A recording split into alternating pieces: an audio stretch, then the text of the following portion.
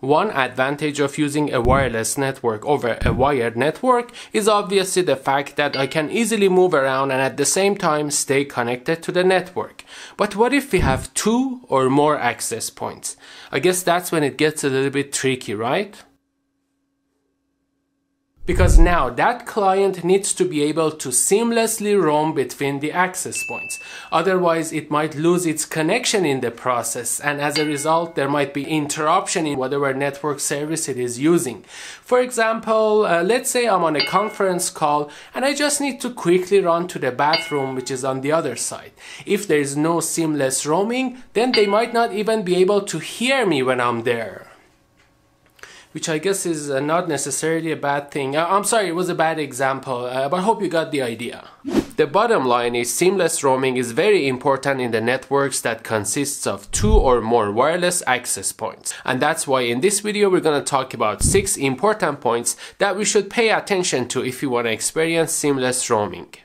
Number 1. The access points should not be too close or too far from each other.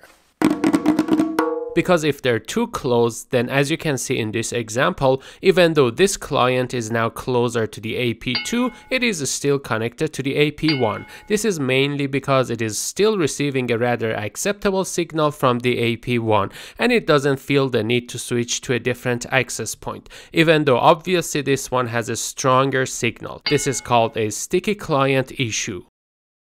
Now, if they're too far from each other, then we're gonna have a roaming dead zone here, which is not good because the client will lose its connection when it gets here. And that's why it is recommended to make sure there is 15 to 20% overlap between the wireless networks, which should work best for the seamless roaming.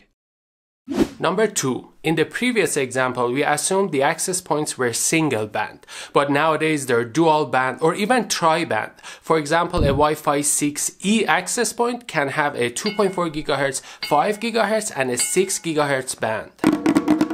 Let's say the access points are now dual band. They have a 2.4 GHz band and a 5 GHz band. The higher frequency has a shorter range. For example, if this is the range of the 2.4 GHz band, then the range of the 5 GHz band would be something like this. Although in this example, the 5 GHz wireless networks have a 15 to 20% overlap, which seems to be perfect for the seamless roaming, the 2.4 GHz wireless networks are nothing like that, and a sticky client issue is very much likely to happen here. So in this situation, adjusting the transmit power could be helpful. For example, here if we reduce the transmit power for the 2.4 GHz band, it could actually fix the problem. So adjusting the transmit power is one way to change the size of the coverage area for each frequency band. And in that example, reducing it for the 2.4 GHz band seemed to be helpful. But just keep in mind, this is not something you would want to randomly change, and there should be a good reason for doing that, because otherwise it might even make things worse. Besides, you don't want to exceed the maximum transmit power allowed in your country, because that's gonna put you in trouble. Number 3, the number of access points I use in my network and the number of wireless networks each of them is broadcasting is important too. Well, obviously if there aren't enough access points, there might be places with no Wi-Fi, which is not good. But if there are too many access points, it's not necessarily good either. Because if there are too many access points heard by a client, it might actually result in a weird situation in which the client would constantly switch back and forth between the access points, which is obviously far from seamless roaming. And not to mention that in such a situation, it is more likely that my own wireless networks would interfere with each other, which is something I really want to avoid. So the bottom line is the number of access points we use in the network, their location, their distance from each other, what radio frequency they're broadcasting on, what is the transmit power.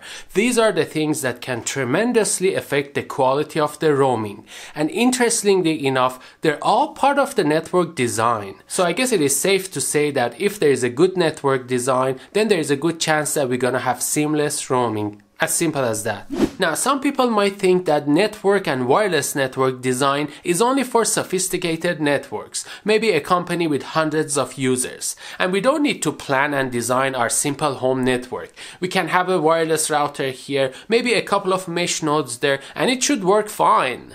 Well, it might, but at the same time it might not. That network can actually run into many issues in the future, and bad roaming is only one of them. The good news is network design for home networks is usually not that complicated of a job, but it can prevent many issues from happening in the future and save us so much troubleshooting time. In fact, like this video if you want me to put together a video on home network design. Tell you what, if this video gets 500 likes, I'll do that.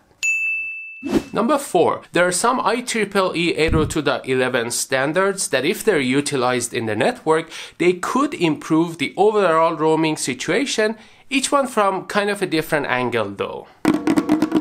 For example, here the access point would provide some information about the neighboring access points and their channels and send this information to the connected client, which can help it to determine faster which one is the next AP it should connect to and how.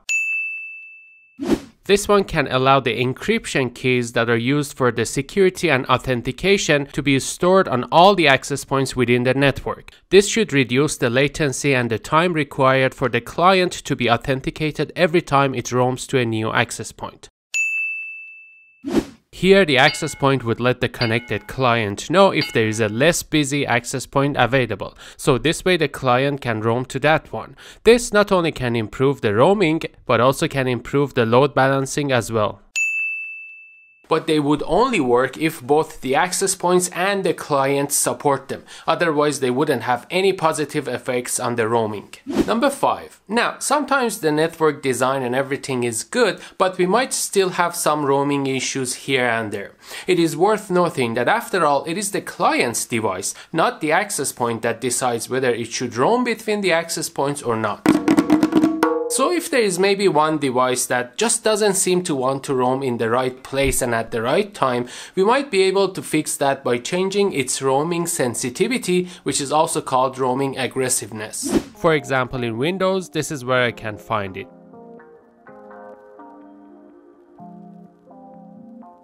By default it is set to medium, but if my goal is to make the client to start the roaming process when its current signal is still strong, then I should set it to a higher value. Or if the goal is to make the client to start the roaming process when its current signal is very weak, then obviously I should set it to something lower. Number 6. Some wireless routers or access points might have a feature that even though it's not an industry standard, it can help the clients to make better and faster roaming decisions. For example, the ASUS wireless routers have a feature called Roaming Assistant, and if I enable it, then wireless router will try to disconnect any clients whose signal strength is less than the number I enter here. So in other words, this should somehow force those clients to find a better access point when their signal strength is weaker than this number. I personally have used this in my ASUS AiMesh system before and talked about it in that video when I was testing the ASUS AiMesh system. So definitely check it out if you are interested to know more details. Thank you very much for watching this video. I hope you liked it. Give it a thumbs up if you did, share it if you think others might like it too, and subscribe to the channel if you want to see more videos like this. Thank you again, and I will see you next time.